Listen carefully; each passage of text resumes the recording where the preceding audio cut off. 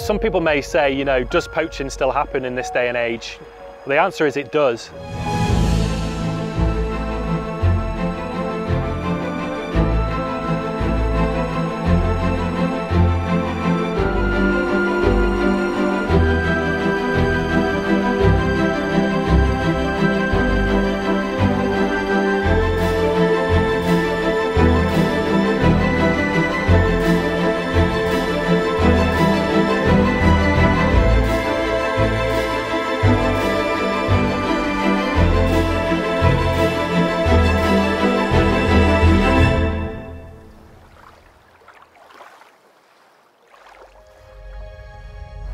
Our magnificent wild salmon have fought their way up our rivers and fired our imaginations for thousands of years, but they're now on a path to extinction unless we take decisive action on several fronts. Fish poaching is a nationally recognised wildlife crime that poses a serious threat to our wild salmon. With wild salmon numbers at crisis point, the illegal removal of even a small number of fish can have a big impact. Poaching isn't just a romantic notion about taking one for the pot. It often involves serious, organised criminal activity. To deal with this, Scotland has a network of fisheries enforcement officers known as water bailiffs, who have legal powers to tackle the illegal taking of wild salmon and sea trout.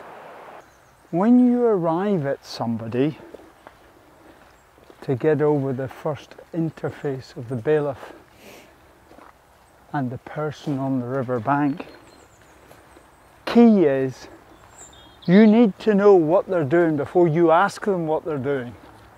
The bit in the bank where they've hidden the two fish, and then let them verbally put their foot right in it. Oh, I've caught nothing today. No, right. Then you know you're on to a winning streak. On those occasions you have to act firm, fairly, never swear, never lose your temper, and keep in full control. But you've got to be prepared to meet fire with fire, I'm afraid. Hi, so we've got some of the articles and instruments that we've seized over the years. Here are just some examples for you. I have a piece of tin foil here. Wrap the tin foil round about the hooks. You lower that over the bridge, lower that down into the water, sinks to the bottom. You're watching off the bridge. Whenever the tin foil disappears in the blackness of the water, the perpetrator of this crime pulls it up and the fish is impaled on the bottom of one of the trebles. And you can see the hooks here, pretty devastating. This is a gaff seized from our catchment. Basically consists of a bent piece of metal with a barb on it. Debbie, if you put your hand out like a fish's tail, and I would see this down under the water, and I'm sliding the snare over the fish's tail. When it's over, I merely pull it. I'm not going to pull it too hard or Debbie will lose her wrist here. As the fish captured, and it's wriggling about, and you can pull it out of the water. This is a static net. This is what they call a gill net, and this sits across a river like a curtain. And the idea here is that fish swim into the net and are caught. It's very indiscriminate. In these nets I've seen porpoise, I've seen protected species of bird, as well as salmon and sea trout. Very, very destructive.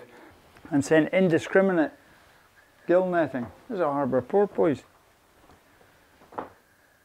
There's so much variety to the job. You know, one day you can be out electrofishing, and then the next day treating Japanese knotweed, teaching children. The variety is immense. The paperwork side of things is getting more and more challenging and intense, and it pulls you away from the actual physical job that you're wanting to do, which is really frustrating. The office administration will continue at all times and we're basically juggling the whole time to try and fulfill all the governance issues and do the job on the ground.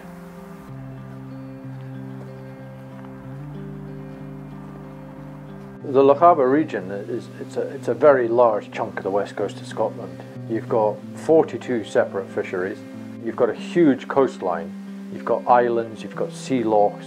What we found with poaching here is when the aquaculture industry started, poaching incidents fell off a cliff because there was a sudden glut of salmon on the market.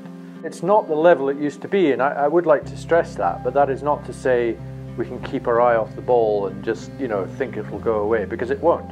We find when we get fish here, it can change from very low-level poaching to suddenly being a big problem. And this is why we have 17 voluntary water bailiffs in the region. 2 years ago, I lifted a net at the mouth of the River Lochie, which a local resident had reported to us, and it spanned probably about 350 metres across the mouth of the river. There wasn't a square inch that a salmon could have accessed the river. Any salmon coming up that night would have hit that net. Now, if that hadn't been reported to us, that could have done untold damage to the salmon population of the river here. That was a commercial poaching operation spearheaded from outside this region. We found that out later. But, you know, this is reality, not the guy with the wee gill net and one for the pot, you know. So we need to remember this, you know. This is serious criminal operations at times, you know, when the fish are here, because it's big money for these guys. We're trying our best here. We care very, very deeply about the salmon in this region. All of the water bailiffs care very, very deeply about the salmon in this region, but you can only do so much with what you've got, and we really need the funding model from fishery boards to change. The D catchment is 2,100 kilometres squared and the Don catchment is 1,400 kilometres squared. The vast majority of incidents that we have here on the D and the Don are minor rod and line offences. We also have some organised gangs visiting the river as well at key times throughout the year. During 2020 we experienced double the number of cases as a result of the COVID lockdown. And the reason this occurred was the fact that the rivers were a bit more open. There was less people out and about in the river. There was some opportunists that came up and broke some of the lockdown rules. Fish poaching is the largest proportion of wildlife crime undertaken here in Scotland, and unfortunately that's not necessarily reflected in the crimes or the penalties associated with that. The average penalty for a fish poaching incident is around about £200. So that £200 fine is a negligible sum to an organised criminal gang, but much more substantial to an individual rod and line fisher. The issue is that perhaps there's not that separation between the two, and it may be worth the risk for those organised gangs to continue. Aside from having individuals charged with the offences that they've committed under the Fisheries Scotland Act, is the ability to seize equipment, to seize vehicles associated with that criminal activity as well, and that's something we can do. One thing which we have really valued here in the D and the Don is the support from the local community, anglers, proprietors, gillies, members of the public out walking their dog, reporting any suspicious activity, and we really urge people to continue to do that. It has been very, very helpful. If anybody does report an incident, that information will be kept completely anonymous, so there's no risk to the person reporting that incident. These are our fish, they belong to everybody, they're your fish, they are the community's fish. Poaching can have a really significant impact. One fish, one female fish can have up to 4,000 eggs in it. You take that fish out of the system, it can have a significant impact going forward. There's certain areas of the system, for example on the Upper Garry, where we've had a significant decline in salmon populations. An area that used to have up to 900 fish a year going through the fish counter, we're now down to some years as little as 20 fish. So if someone targets those fish and takes even one female, then that can have a significant impact on the populations going forward. They are teetering on the brink up there. So we take it very, very seriously, and we focus in on those areas just to make sure that they're not subject to illegal fishing activity. Some people may say, you know, does poaching still happen in this day and age? The answer is it does. So last year in 2020, we recorded 152 illegal fishing incidents. Of those, we only put the most serious through the courts, of which there were 12 last year.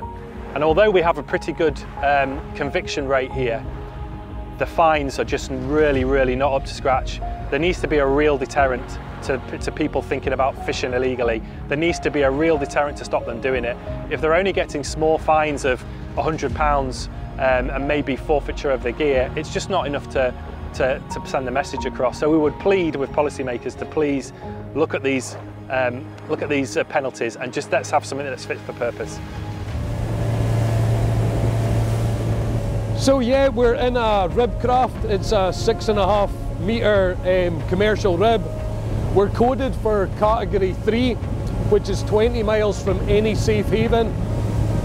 At night time that's restricted to 10 miles from any safe haven, and there must be 2 of us aboard. Any gill nets, anything that would be set here, we'd be running right over the top of it now. I've been looking for a line of corks, any sort of string out in front of us. There's more fish presented to that net than what's actually taken at the end of it. There's escapees, there's fish that get in there, they get damaged, they don't get fully enmeshed by the gills and they manage to escape, but with damage that can subsequently go into, the fish can die from it. And we know on the River Spey we catch, fortunately, less and less, a lot less than what we used to catch, but we still get fish every year that are net marked, that are gill net marked. For a time it was quite nasty. We'd get literally razor blades being put through the rope and broken off. Primarily I think to damage the actual vessel, but with the added bonus of maybe cutting up our hands as we were pulling in that anchor as well.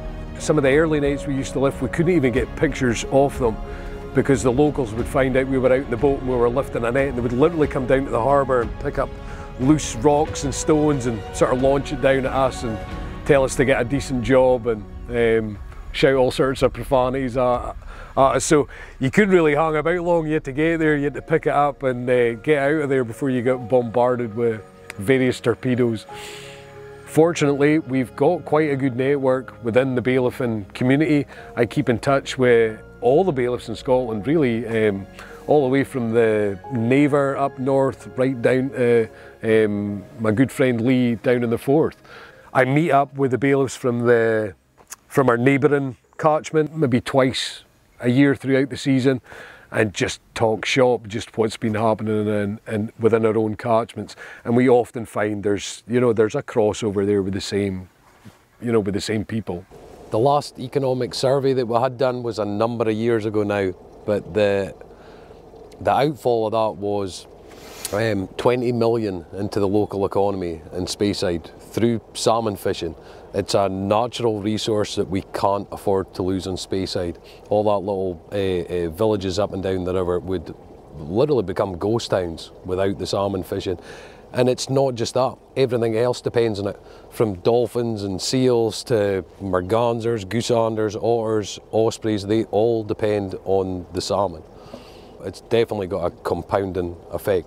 That money to the economy isn't just to proprietors that own fishing. It's everything from your local fuel station to your tackle shop to your baker. Everybody benefits from it. All the local businesses benefit from it.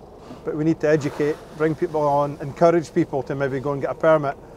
And then the next time we see them on the river, maybe they'll speak to us, give us intelligence. They'll say, yeah, thanks for telling us about the permit system and how the salmon work, how the sea trout work, the brown trout, and basically just educating the members of the public. It's a way forward. As we have heard, the impact of fish poaching can be devastating. Not just for our wild salmon, but also for other wildlife, including fish, birds and marine mammals. When we consider that an adult salmon can produce several thousand eggs, each fish lost to poaching can have a significant knock-on effect on the future of our wild salmon populations. In order to tackle these important wildlife crimes, Scotland has a highly effective network of enforcement officers, known as water bailiffs. Due to the complexity of the law surrounding fish poaching, we have developed specialised training for our water bailiffs in Scotland. This training includes developing an in-depth understanding of illegal fishing methods and techniques for evidence gathering. Crucially, these events bring together bailiffs from across Scotland to discuss and share experiences. In the last year, especially during the lockdown, it was just people that had nothing else to do. Aye. So they pulled a rod out the garage and they went for a cast. You'll know instinctively straight away you don't have a Scooby-Doo what you're doing. So that's the level you're dealing with. So if you can somehow say, look, there's an angling club here, why don't you go and join the angling club, and maybe you'll, whatever, you might turn them into a paying salmon angler one day. Well, I think it's high skilled in the fact that they need to do it right to get it to work, but they damage a lot of fish doing that. Water bailiffs do not operate in isolation from other law enforcement. Bailiffs work closely with Police Scotland to ensure that evidence is as watertight as possible and cases stand the best chance of success when they reach court. Fish poaching is a wildlife crime with wide-ranging impacts on the natural environment. Fisheries Management Scotland works in partnership with Police Scotland at a national level. Locally, district salmon fishery boards have developed a close working relationship with wildlife crime officers in order to protect their precious wild salmon. This joint work can involve national campaigns, patrols on our rivers and lochs, and specific targeted operations where problems are identified. Fisheries law is complex. To help improve understanding and our chances of success when cases reach court, we also deliver training to Police Scotland and prosecutors from the Procurator Fiscal Service. The fish will hit that and feel it. The first thing the fish does is turn, and it's right in. It's in, there's no way out. Anyway, Alan's down in the river just now giving you a demonstration on legal casting. Alright, and what you're going to do is you're going to get guys doing that. It'll sink down onto the bottom, they'll keep in touch with it until they think it's on the bottom and the hooks are on the bottom, and then they do that. Generally speaking, anybody that's fishing should have permission, so whether that's a bit of paper or legal right, it's, it depends, but any angler should have a piece of paper to say that they're fishing within the law, and that should state what permission they have and who it's from. The law governing Scotland's salmon fisheries is complex, and the terminology is often difficult to understand. We are pressing for reform to make enforcement more effective, with penalties in line with the environmental damage caused.